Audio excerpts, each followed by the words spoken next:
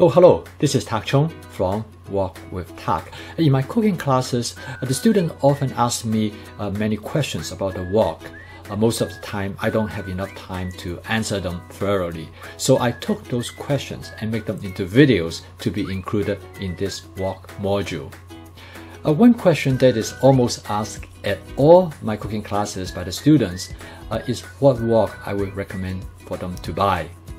This is actually a difficult question to answer, but I have made a video to provide recommendations of 2 woks that the student can choose to buy. Another frequently asked question in my cooking classes is a student will say, I have a wok with a non-stick coating. Should I keep it or should I replace it with a wok without non-stick coating? To explain this, I create a video to explain why wok with non-stick coating does not work and why carbon steel wok and cast iron wok with natural surfaces work much better. Another frequently asked question by the student is how does seasoning actually work and why cast iron wok and carbon steel wok could be seasoned, whereas stainless steel or aluminum cookware are almost impossible to season. So I created a video to explain that. In my cooking class, students often ask me, why did you choose a 14-inch wok versus wok of other sizes? Now, actually, this is an important question, and so I create a video to explain why certain size of the wok works better than other sizes. Another frequently asked question during my cooking class is that what kind of utensil should I use for stirring during stir fry? And I explain to them about the significance of a wok spatula and how you can use the wok spatula for many different tasks. So I create a video to provide more information. How to clean the wok is also a frequently asked question.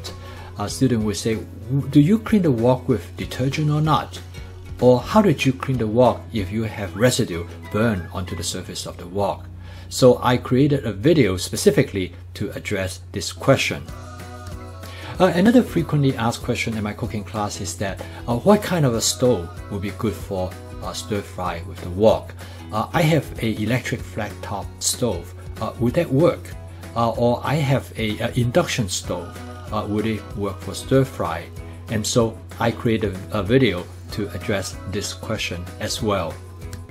In the recent years, cast iron cookware become more popular. It's make a comeback. So students will ask me, shall I buy a cast iron wok? Would it work better than carbon steel wok? And what is the difference between a cast iron wok and a light cast iron wok? So I create a video to address this particular issue.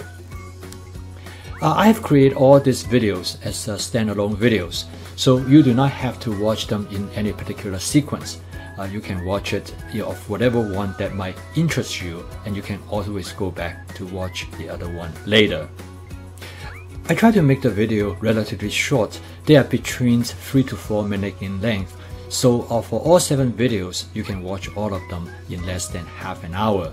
I encourage you to take the time to take a look at all of them because it will help you to understand the wok better and that make the stir fry more efficient and effective for you.